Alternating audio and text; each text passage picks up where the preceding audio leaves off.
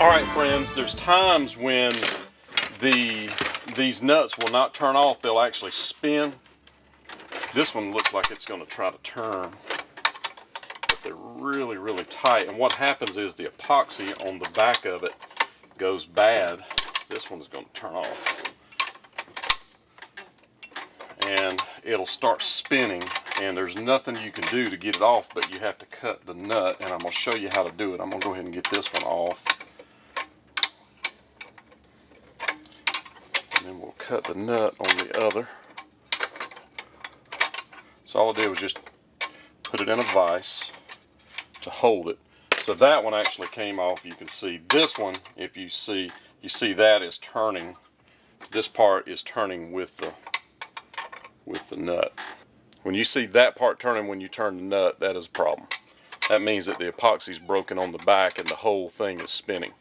So you've got to cut it. And the way I do it is I'll take a pair of pliers and just break the electrode off.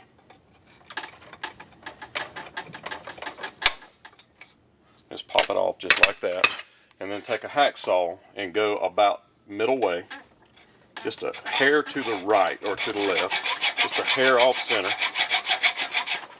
You don't want to cut the tube, but you do want to cut the nut.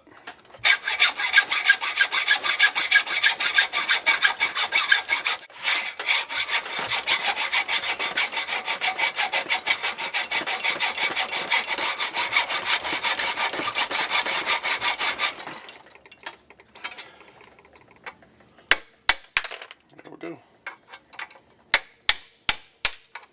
And that's how you do it right there, friends. So now you can pop it through.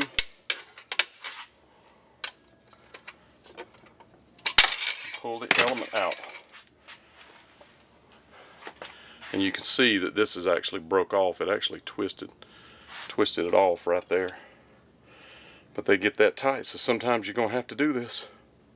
So friends, we offer heater parts on our website. If you click the banner above, it will take you there. As well, we offer how-to videos on our website and on our YouTube channel to teach you whether your heater's bad or not. Click today. I don't know much, but I do know hot tubs. I'm the spa guy. Buy today.